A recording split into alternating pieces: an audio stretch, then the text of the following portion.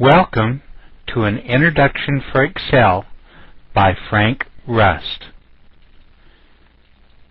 In this lesson, we'll learn about relative cell addresses.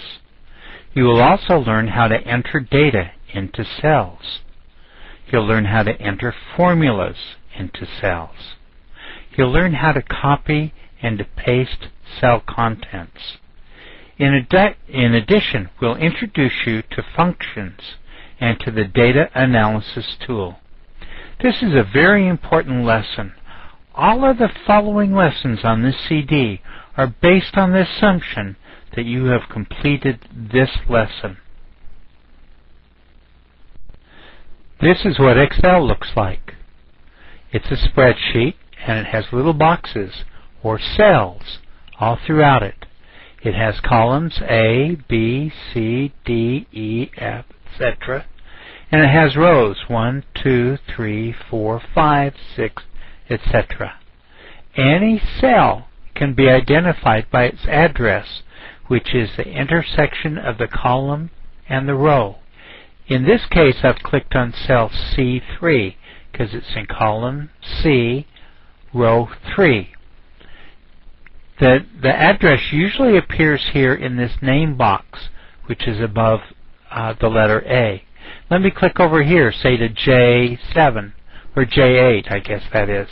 You can see in the name box it says J8, and I am in column J, row 8. Let me click again in cell C3, and I'll type in a number. Let's type in the number 4. And now notice that as I type in, not only does the number appear in the cell that's addressed, but it also appears up here in the formula bar. Now I'm going to press in the second number. Now notice down here it's on the left side because I haven't pressed enter yet. When I press enter, it will go over to the right side of the cell. That's only true with numbers. Letters will stay on the left side of the cell. Notice also that when I hit enter, the next cell down became highlighted. Now on some of your spreadsheets it may be the next cell over. The default, and the one I like to use, is where it goes down. And let me type in another number here. I'll type in the number 67.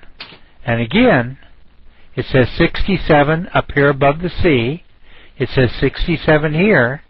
Once I press enter, the 67 will move over here, and my cursor will go down to the next cell.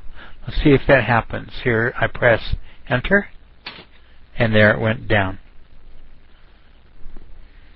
So far, what Excel has shown in each of the cells is exactly what we've typed in. But sometimes we want it to do some calculating for us. Let me show you an example of that. Let me go over here.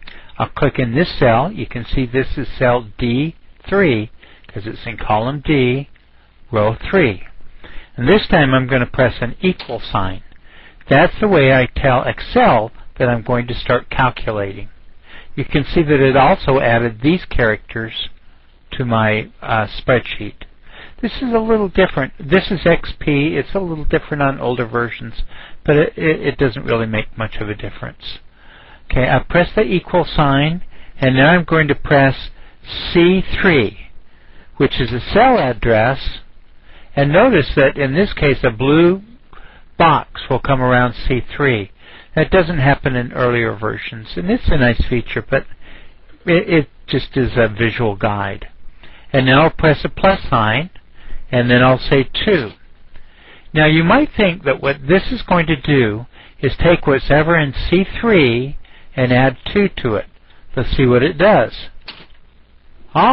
You're probably saying that's exactly what it did. It took the number that was in C3. I'll click back on here. Here's the formula I put in. I put in equal C3 plus 2. But this is what shows in the cell, is 47.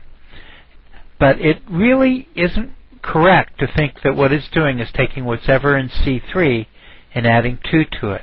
This is where the term relative cell addresses come in. What it really is doing is it's taking the cell that's one cell to its left and adding 2 to it. In this case, that happens to be C3. But watch what happens when I copy these contents. I'm going to go I'm holding down my Control button and pressing my C button.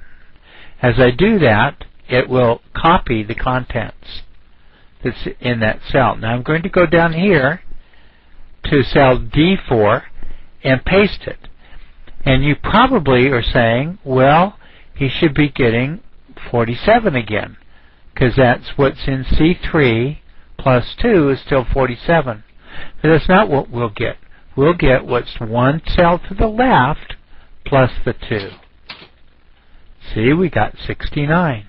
And this, even though we copied C3 plus 2, that was a relative address. So when it came down here, it knew the cell to the left was C4. So it put C4 plus 2, which is 69. I probably should have mentioned, while I did my copying by pressing Control, holding it down, and pressing C to copy, when I pasted the number in D4, I pressed down Control and pressed V. I don't know how V gets the paste, but that's what you do. You hold down Control and press the V on your keyboard for it to paste. Now that we've done this wild thing, let's try something really wild. Let's go over here to cell E3, and this time we're going to multiply. We're going to multiply the 45 in C3. Oh, let's multiply it by 2. So what I'm going to do, since I'm going to do calculating, I'm going to press my equal sign. That tells Excel, I want you to do something. Don't just write down what I type in. And now, instead of typing in C3, which I could do, but another way is I could just click on C3, and I get these little ants marching around the cell, but it'll enter C3 in this cell for me. Now I'm going to press the multiply sign. The multiply sign in Excel is the asterisk, which is Shift 8 on your keyboard.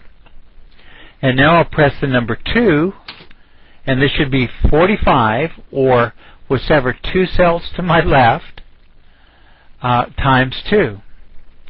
And I get 90. Now if I wanted to, I could copy this, Control C, and type here, and I'm not going to get 90. I'll get 2 times 67, which would be 134, I believe. The moral of the story is that there's 2 ways that you can put a cell address in a cell. One way is to type in the cell address, like C3. Another way is just to click on the cell, and its address will go in the cell that you're typing in automatically. Now I want to clear this data before we go on. This is the way I can highlight all the numbers that I have. I'm going to go here to say C2, press my mouse button down, and keep it down. And now, as I'm keeping it down, I'm going to move my hand like this. And notice that all the numbers become darkened except for the first number I pressed in. Let me do that again. I'm clicking on C2, and then I'm holding down my mouse button. I'm going to go like this and highlight all the numbers. And now I'm just going to press delete, and they'll all go away. For the next exercise, I'm going to have some different numbers, and I'm going to make a smaller screen so that it's easier for you to see. So I'll only be showing you part of the screen, but do realize that it's part of this whole screen is what would be on your computer.